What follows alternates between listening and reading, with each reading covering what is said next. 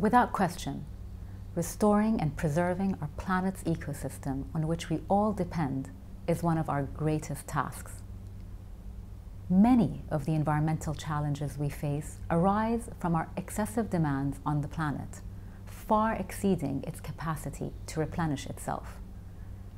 To address this, we must establish robust metrics that serve as guides and help us monitor our progress.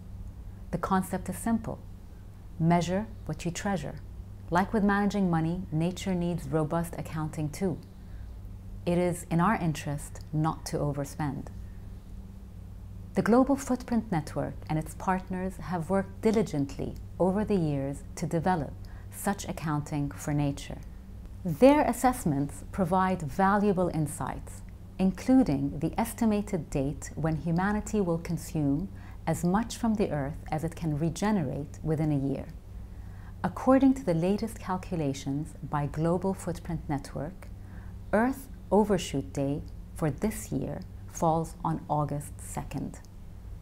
With this metric in hand, any country, region, city, or company can assess its current standing and determine how it can contribute to postponing this date.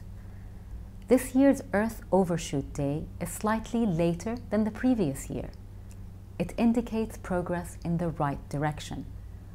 We just need more of that.